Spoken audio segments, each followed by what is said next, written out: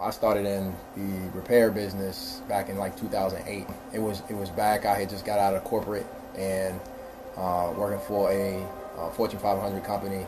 So I was basically managing product, kind of a business analyst. I had actually started as a technician at that company, um, 8 years, for 8 years, and then I moved into the business side of things.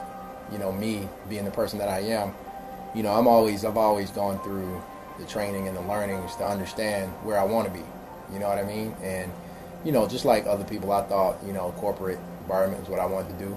I thought it was the way to do it. That's what I was always taught, was that you get in, you go to school, right? You get your education, and then you go work for someone. But it never really made a lot of sense to me. But it's one of those things I had to experience to really understand what it was. What I did like